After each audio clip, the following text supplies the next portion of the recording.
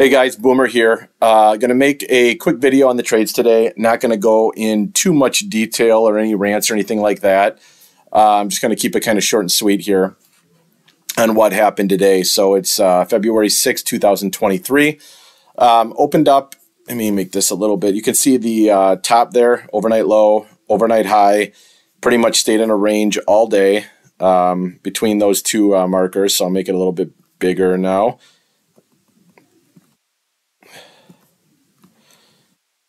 All right, so just before I got up, I woke up. I had marked this trend line, but there really wasn't anything plain. So at about 8:30, I just kind of took it off and let it be. And I was just looking for something, either goes to the top of the range or it comes back down to the bottom of the range and breaks through. I wasn't sure exactly what was going on, really at this point or any point for that matter. I mean, you could have made the argument that that was a second entry short, but a failed second entry short, sorry. But bottom line is we were kind of coming down here, so I definitely wouldn't have taken that trade. I actually know one individual that took this short here and ended up being a loss. That's a really good signal bar too. But I would have been waiting for if I was taking that trade, I definitely would have been waiting for a lower high underneath the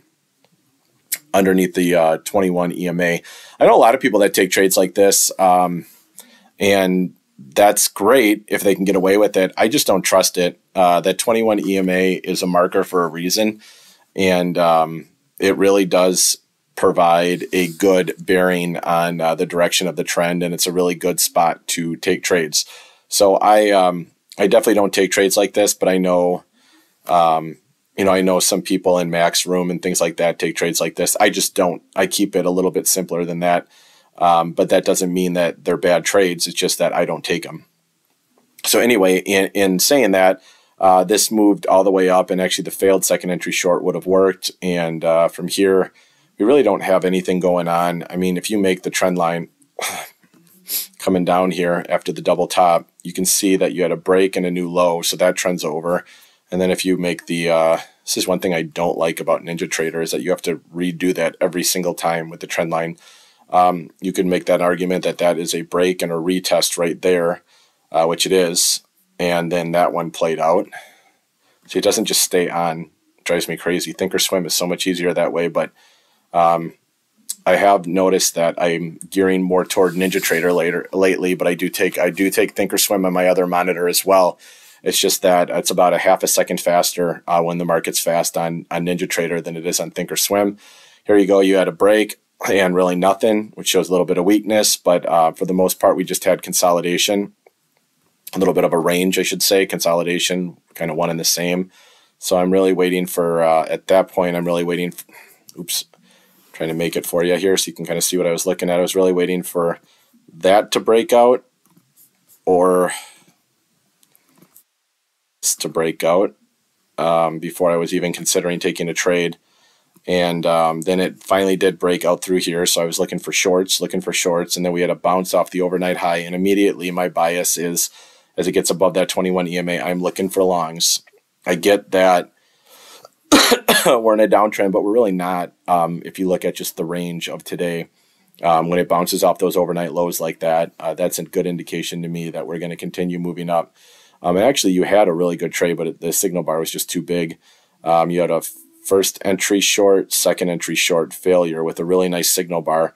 It wouldn't have gotten you in, but I know some people that take the trades where when it goes like that, they actually put their entry one tick above the previous bar as it engulfs it, and they take that trade. And if you would have taken that trade, you would have had a winner for sure.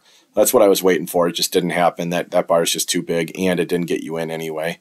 I could have seen dropping a limit order maybe down here, but it didn't even give me an opportunity to do that. So in saying that, just kept moving up above the 200 EMA. We had a break, and then we had a new high, not all the way to the overnight highs, but those were a little hard to read anyway, close enough to where I was definitely, now that it turned, we had the break and the new high, I definitely was playing range rules, like this was the top of the range, and now I'm looking for shorts, where we had a first entry short, second entry short, failure. I'm sorry, first entry long, second entry long, failure. And that was an easy scalp for 10 ticks there. And from there, as we got a trend line moving down, we get our first break of the trend line. Okay, so there's your first entry. Okay, that's your first entry short. Here's your second entry short. And I get this signal bar is terrible. Thinkorswim, it closed right on the low there. So I was all set with another 10 ticks there. And yeah, it literally closed right on the low. There's where I got out, I believe. Yeah. So anyway, so that was a really good trade. That's why I like having both charts open, because the signal bar didn't show what I needed it to show on NinjaTrader, but on Thinkorswim it did. So yeah. Anyway, it worked out. It worked out really, really well. Two trades for me today, both scalps, but nice to start the week in the positive after what had happened last week. And again, you get your break and you get your retest. And then from there, you just get garbage. So when this happens, what I'm waiting for, usually, when we start to get really rangy like this, is I'm just waiting for it to break out one way or the other. So I don't need to do this, but I'll do it for this purpose. I'm just waiting. I'm waiting for one of these lines to get broken through before and not to say that I wouldn't take, because this is a decent sized range. What is that? I mean, it's not decent. I guess it's 11 points, but not to say that I wouldn't take something that bounced off here and created a failed second entry short if I had room, or the same thing here. Actually, here you had a first entry long, second entry long failure. So see, I know we didn't get a signal bar, but that would have worked for a trade as well. Not to say I will never take those, but the higher probability trade in my mind is when it breaks through here, and then I'm done for the day. But then I'm looking for a trade up here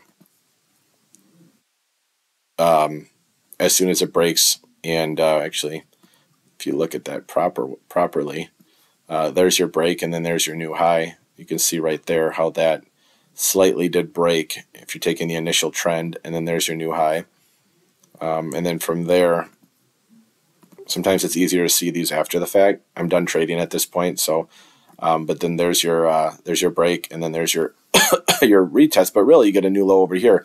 The interesting thing about this, not that I was trading again at this point, but you have your first entry short, second entry short, and then you do get that new low. Where are we here? Then you do get that new low right down here. And actually, I'm thinking maybe it was more like that. Let me see if it fits on the other side. Yeah, that was it, definitely. All right, so that's actually the trend right there. And the easy way to tell is if it fits on the other side. So I think what you're expecting here, granted we are in range, but I think what you're looking for here, you had a pretty strong move up, and now you got your first entry short, second entry short. I'm thinking you'll probably at some point get a retest down here, but I'm not, again, when it's in a range, it's a little bit different. But I'm, if I had to guess one way or the other, I'd say expect at least an attempt at a retest down here, as we did get the first break of the trend, and it's not a weak trend. I mean, it didn't slow down here actually. So I would expect. I mean, you guys can watch that later and see what happens and say you're right or you're wrong. But I'm expecting it to come back down here, and I don't believe we're under 50%. Let's just take a look here. Yeah, you're right at 50%. So I'm still expecting a retest. Now you get above 61%, and that's probably when I'm not expecting a retest. But I think you're going to get an attempt down here. That's why first entry short, first entry long, second entry long, failure. That was actually a trade right there. If I were trading at this point, I would have taken that trade. Again, so you got right here, you got your first entry long, you got your second entry long, failure, and you're still, based on the context, you're still expecting, let me get rid of that, you're still expecting a retest of the low. That's a huge signal bar. So what I would have done, what do we got, 21.5? It's not actually not as big as it. It's just that the in comparison to the other ones, but I probably still would have dropped something right about here. Maybe try to get a couple ticks back. So it's not so huge. Probably would have done that and then gone for 12 ticks. I believe that's where we're at. So I would have been trying to go down to right there is probably where I would have set it as my my initial target. But anyway, I don't trade past this time, past noon, really past 1, because the market does get a little funky. It's a little bit not as predictable as what we always have in the mornings. But again, I would say the context tells me that we're going to be expecting a retest of these lows. Again, we'll see what happens and how it all plays out. But that's all I got, guys, today. I am not feeling too hot today. Oops.